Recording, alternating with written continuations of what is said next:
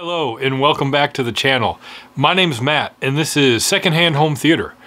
Today we're on to video number 4 in my themed week of videos leading up to Alien Romulus on Friday, August 16th, where I'm talking about the Alien franchise. And here today, I'm just kind of shooting from the hip.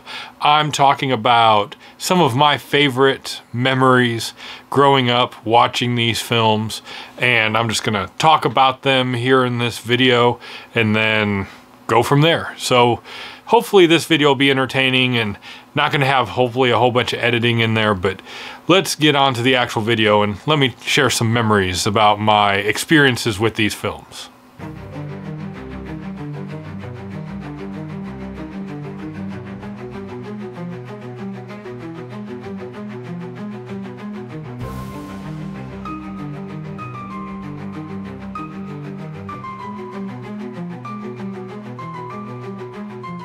So yeah, I'm just going to kind of go off the cuff and just talk about some of my memories about these films.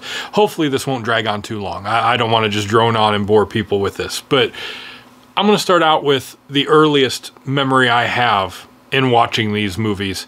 And I actually talked about this in one of my very first videos. I think this was like the 3rd or 4th video I ever posted. It'll be linked up in the corner. I apologize in advance. It's pretty rough. I was really just kind of stumbling my way through this YouTube thing at the time, and the equipment I had was not very good. So you can click on that and watch it. It's like a half-hour long. I don't begrudge anyone for not watching it because it's not the greatest quality. But in that video, I talk about what I'm going to kind of summarize and talk about here today, and this will probably be a much better production than what that video is. But you can definitely click on that if you want to see kind of one of my earliest videos on this channel. So yeah, my earliest memory watching one of these films, and honestly, it's one of the earliest memories I have in terms of just watching a more adult-oriented film in general, was watching the Aliens film on an old VHS tape that my dad had. It's the old CBS Fox logo VHS tape. And like I mentioned in the other video that, you know, will be linked up here, I was a big wrestling fan. I still am. I still have a ton of wrestling stuff here, and I catch wrestling, you know, whenever I can, when I have free time and if it interests me. But I was huge into wrestling when I was younger. And my dad and I made it a point, we would always watch Saturday morning or Sunday morning wrestling, way back in the early 90s. And my mom and my sisters were gone, out doing something, and it was just me and my dad at home. And we were watching some form of wrestling on TV, which I can't remember what we were actually watching. But we were watching wrestling, and I left the living room where we were watching this and went off to my bedroom or whatever. I just left, and I was gone for quite a while. I was gone so long that the wrestling show had either ended or my dad had just gotten tired of it and turned it off. And he was watching what I would come to find out later on is Aliens on VHS. And when I came back, I was admittedly upset that wrestling wasn't on. But, you know, looking back on it, I obviously was not entertained because I shouldn't have left the room, or wouldn't have left the room if, you know, it was actually entertaining me. But when I got back, we were watching Aliens, and I asked my dad, hey, can we put the wrestling on or whatever? Tried to convince him to turn the movie off. And my dad's like, no, let's sit. Maybe we'll watch wrestling again later after the movie's over or whatever. And so he's like, why don't you just sit down and watch this with me, more or less, you know. And so I sat there, and I was kind of, you know, begrudgingly like, okay, fine, I'll watch this. But I started watching it, and I vividly remember the very first scene I ever saw is when they're in the med lab and they're looking at all the specimens of the facehuggers in the tanks, and the facehugger gives you the jump scare and hits against the tank and, you know, scares all the Marines and Burke and everyone who's looking at it. And it got me, and immediately I was hooked. And I sat and watched the rest of the movie with my dad on that old VHS tape, and I was just hooked. And I just, from that moment on, I was engrossed in the world of Aliens. And at the time, I did not realize Aliens was a sequel. At the time, because I was young, I thought Aliens was just a standalone movie, just called Aliens. Like, that makes sense. Aliens, there's aliens in it. Like, that makes sense. So I didn't realize that Aliens was a sequel to Alien. So it wasn't until much later on, I'm talking probably a good 5, 6, 7 years down the road, that I actually realized that Aliens was a sequel to the original Alien. And my dad, for some reason, never owned an original Alien VHS tape when I was younger. He only had Aliens. And so I, again, never knew that it was a sequel. And so later on, my grandmother or my mom or my dad or somebody, for, it was either a birthday or for Christmas, got me the special edition VHS of the original Alien, which actually I think was sourced similar to one of the Laserdisc releases from the 90s. But they got me the version that came on VHS. And so that was the first time I got to see the original Alien movie. And as I've mentioned in a couple of my other videos, looking at it now, all these years later and through all my years of watching the original Alien movie on home media and then eventually going to see the 4K re-release restoration that I've talked about in a bunch of these videos and that I made a video about that'll be linked up here earlier this year, I have a much higher appreciation of that movie and what that movie did and its cultural relevance and pop culture, you know, relevance and influence that I didn't understand back in the 90s when I first saw it. I really always had a more nostalgic kinship with Aliens because I saw that movie first. But when I got to see the original Alien, I was a little bit older and a little bit more well-versed in movie watching and stuff like that. I had a little bit more mature mindset to me. And I could definitely see the merits of that movie. And then I understood how Aliens was a sequel. And little things that I just took for granted that I thought were just part of the story of Ripley, you know, being out in space for 57 years and all this stuff and how she knew about this other ship. Like, I just thought that was part of the story. Like, I didn't realize that there was a whole nother movie based around that. I just thought it was a character backstory to kind of get this person, you know, get Ripley into the situation. But then I got to see the original movie, like I said, on VHS, and I understood now how those movies were linked.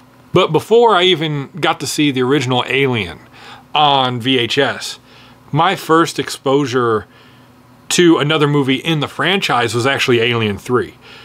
So after watching Aliens when I was younger, in the early 90s, a few years later, so a little bit down the line of when it was actually released, we got an Alien 3 VHS tape, which was the old school, you know, 4:3 pan and scan VHS tape with Ripley in her, like, prisoner kind of outfit, just on the cover, with kind of an orangish brown background. And I watched that tape a bunch after we got it. So I was, like, completely reinvigorated with the series when Alien 3 showed up at our house on VHS. And as I mentioned in a previous video, looking back on it, some of the effects, like the CGI and some of the story plot points and stuff, aren't very good, especially in the theatrical version.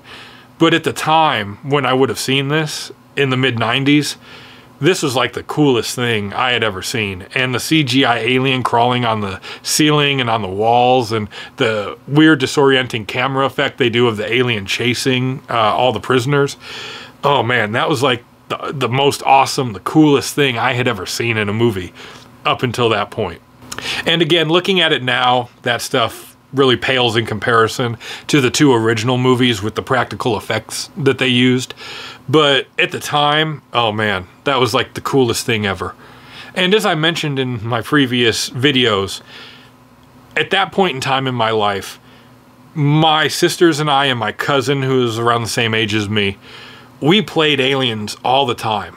And we would get our Nerf guns and we would just play Aliens in our living room at my house. We would go down to the basement of the house that we lived in at the time. If the weather was nice and my parents would allow it, we'd go out in the backyard and we would just play Aliens. And not only would we play the part where in Aliens they go through the air duct in the tunnel you know, and they're running with Newt, and we would pretend we'd be crouching down, running with our Nerf guns. And the aliens are chasing us, and I'd be there doing the Hicks thing, putting my hand up to my head for my little headset, make-believe headset, and quoting all the lines and everything. Not only did we do that, but we also recreated and played the scene out of the alien chasing everyone through the corridors and then into the mold.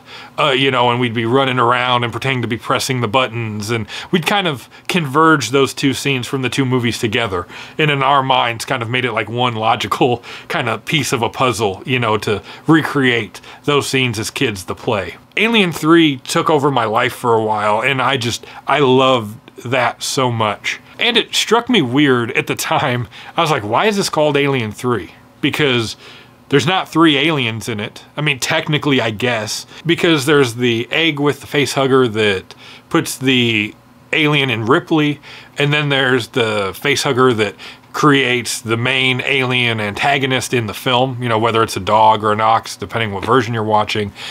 And then there's that alien, and then there's the one inside Ripley. So kind of there could have been, you know, you could have phrased that as 3 aliens, but when I was growing up, I was like, why is this called Alien 3?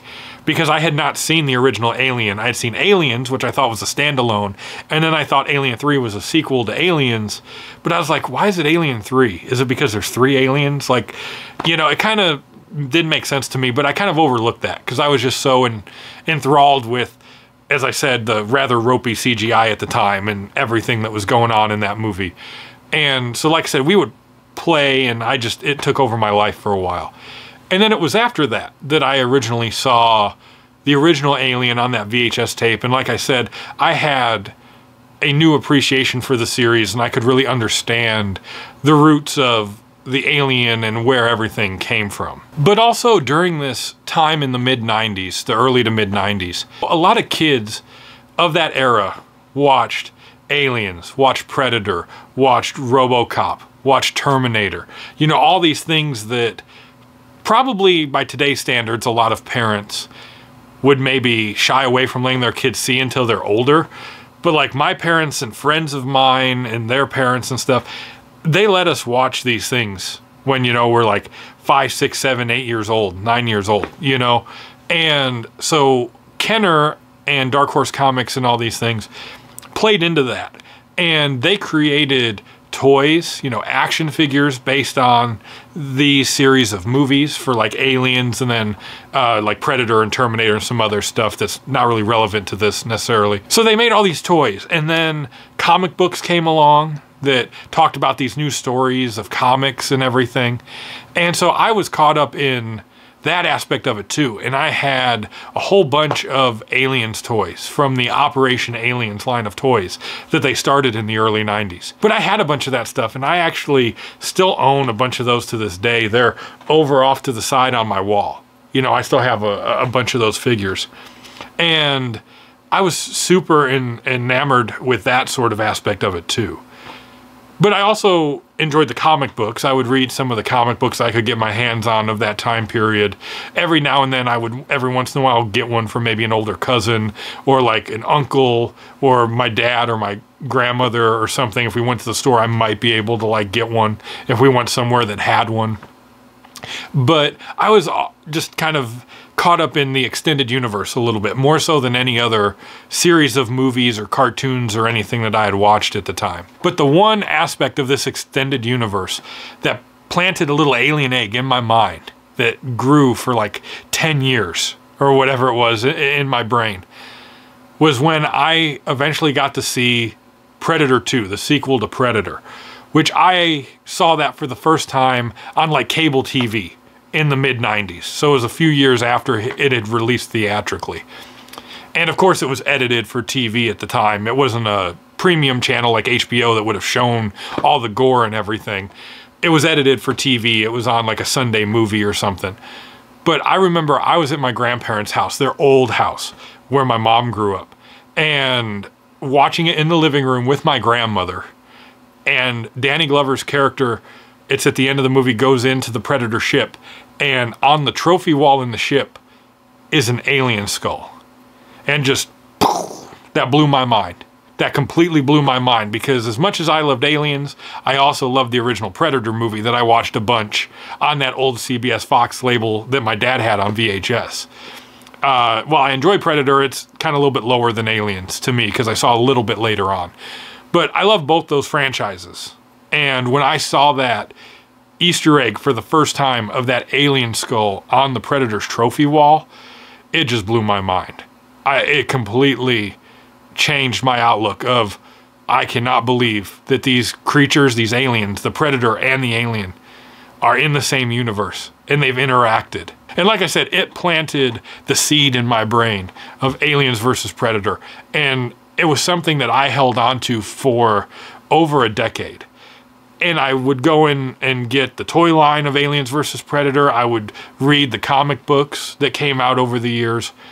And I remember hearing rumblings throughout the 90s and into the early 2000s that they were going to make an Aliens versus Predator movie. And that was like the coolest, biggest thing that my brain could like conceive for a major movie, was that it was Aliens versus Predator. But we'll get to that here in just a minute. But continuing down kind of chronologically through everything, as I mentioned in my previous video, the very first Alien movie, and at that time the only Alien movie I ever got to see in an actual theater environment, was Alien Resurrection.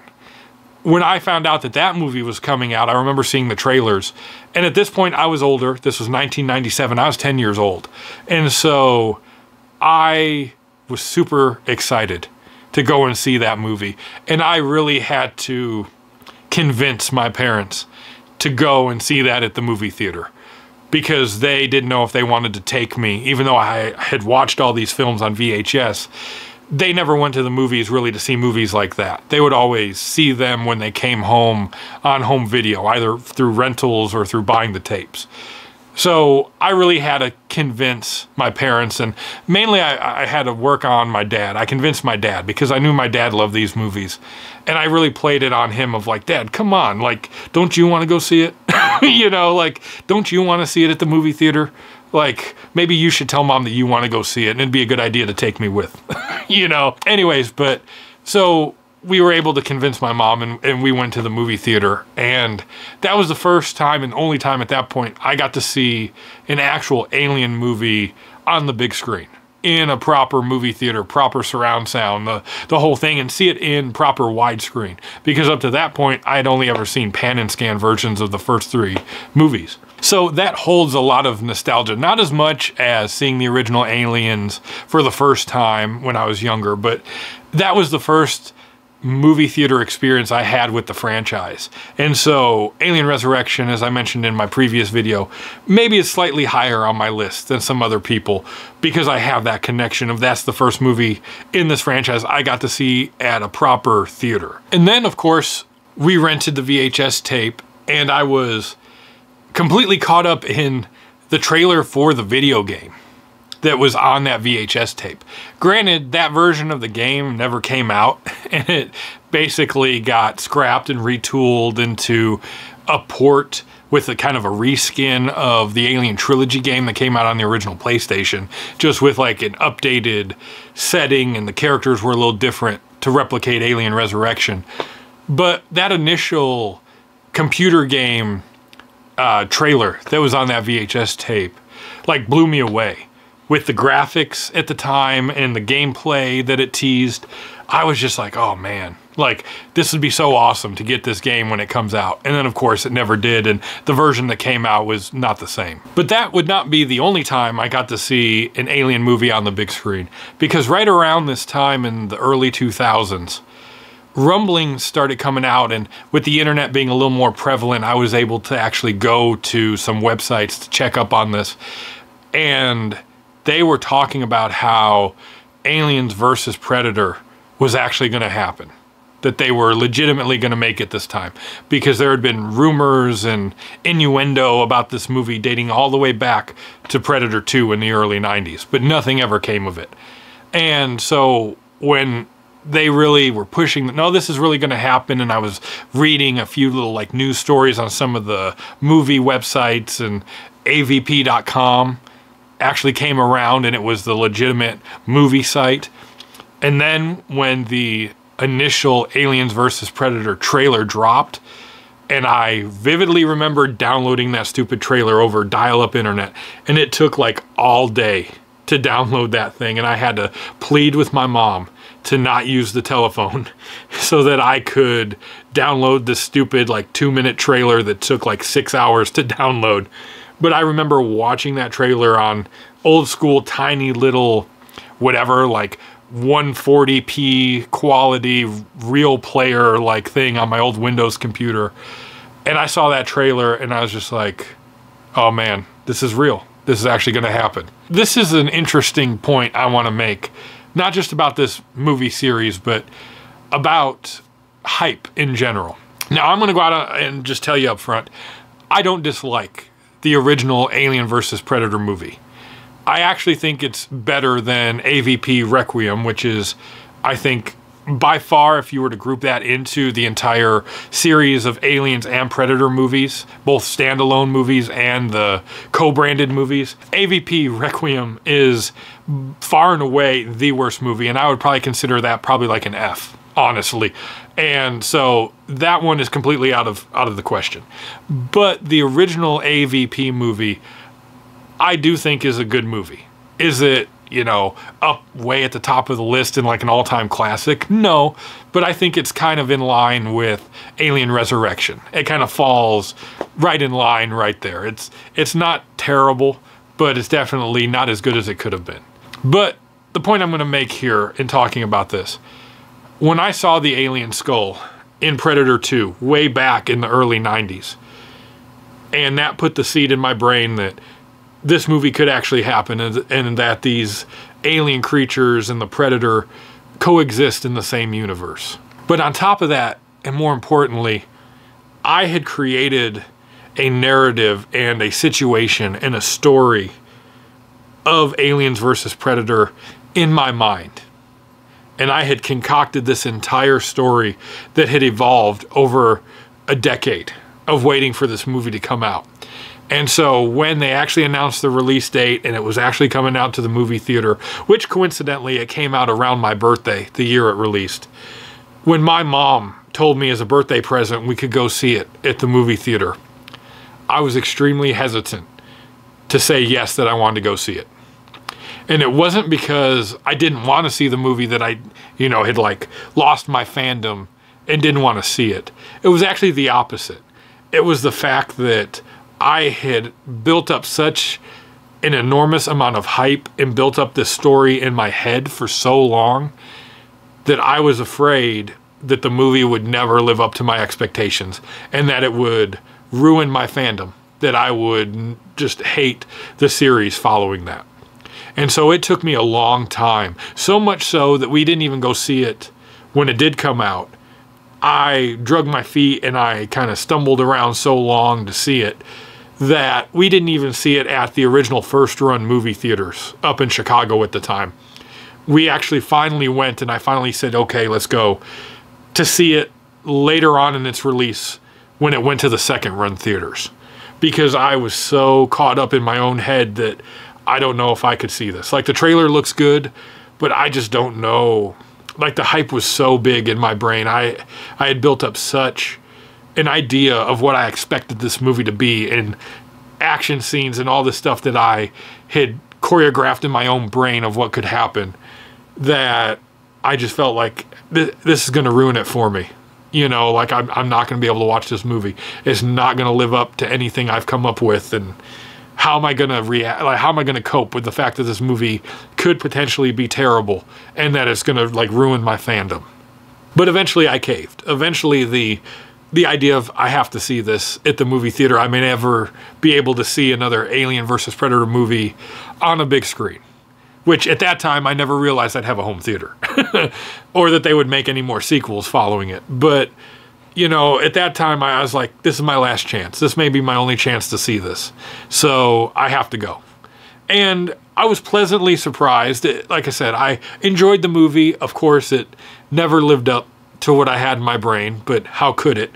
You know, a decade's worth of a young kid's thoughts and crazy ideas of what they think is going to be in this movie, you could never live up to that. But it was okay, and I didn't regret going to see it, and it didn't ruin my fandom, which was my big concern.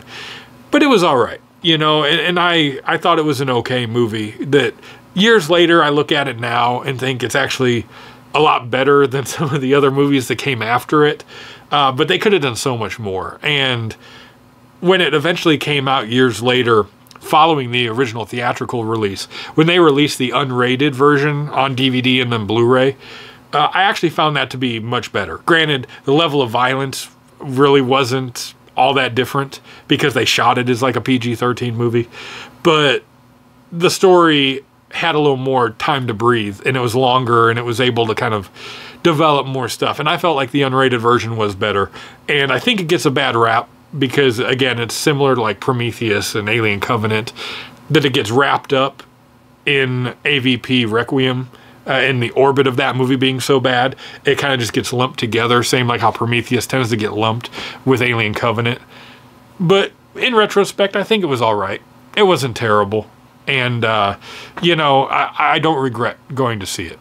So at this point, you know, I was still enamored with the franchise, and then I got the DVDs, and I was able to re-experience all the movies at home and really get into all the background documentaries and really the actual making of the movies and the cultural impact of the films for all 4 of the original films and all that stuff. And that almost became more interesting to me than actually watching these movies, because I had seen the movies so many times that I just wanted to see all the supplemental stuff. So that kind of like overtook my DVD buying of stuff, you know, throughout that time period of my life, of where I really just wanted to see the supplemental features, because I had seen these films so much and I could nearly quote every one of these movies from start to finish, that I didn't really care so much to see the actual movie. I just wanted to see the background stuff. This franchise has stuck with me ever since that point going forward. I love this franchise. And then going to see Prometheus in the theater, you know, that became only the 3rd time I ever got to see an Alien movie in a movie theater environment, in a big screen environment. And I got to go with my wife to go see that. And that movie was good. Alien Covenant, not so much. You know, in the Aliens vs. Predator Requiem, I didn't see it at a movie theater. I only rented it and watched it at home back in the late 2000s. Terrible. I mean, I'm glad that they went and made it a little more R-rated and, you know, a little bit more graphic in the violence, but overall that movie's terrible. But my fandom has always remained for these films. So I basically use these films now in this kind of time period of my life here in my home theater to demo a lot of equipment. So when I get a new projector, when I get a new Blu-ray player or receiver or a pair of speakers or whatever, I use a lot of these films and scenes from these films because I've seen them so much. I know how the scene should look. I know what the picture quality should look like. I know how the sound should look in a scene. I know sound should pan from left to right, or you should hear sound effects in a certain way out of speakers. It's always just stuck with me. This franchise has always been with me. And so now, leading into the final act of this video and going into, you know, my video tomorrow, that brings me to Alien Romulus. I'm extremely happy and excited, if you can't tell, for Alien Romulus to come out. Because when Disney acquired 20th Century Fox, I was not convinced and not sure that they were actually going to allow this franchise to continue, and that they were actually going to put effort and money and passion behind another project in this franchise. So to see them get Fede Alvarez, who is a big fan of the series and respects the lore and respects what these films mean and what they've accomplished, and giving him an actual budget and some free reign to go out and do what he wanted to do, and to have Ridley Scott be on board as well to kind of just help school him and let him know, you know, how the series was created, and really let a fan take over and make it a labor of love, you know, really does excite me and really makes me happy that they're showing reverence to this series that I wasn't initially convinced they were going to do. With that, like I said, I'm going to wrap up here. I'm sure I've been talking for quite a while, and hopefully this was entertaining. You know, if I bored some people out there, I do apologize, but I just wanted to make this video as a bridge between my other more well-produced videos, and then leading into what I'm going to do tomorrow, and just tell you guys why I love this franchise so much and all these memories that I have. And so I'm going to close this video out, and I just want to say thank you again to everybody who's watched any of my videos and, you know, stuck with me on this channel. I really do appreciate it. As I always say, it is humbling to me that my channel has grown the way it has. And tomorrow is going to be the 5th and final day of this series before Alien Romulus releases, and that's going to be a video where I'm going to talk about some speculations that I have and some theories and, you know, maybe just some wants of things that I want to see in Alien Romulus when I go see it this weekend. And we'll catch you tomorrow on the final day of Alien Week before Alien Romulus is released. So thank you. I see you in the next video.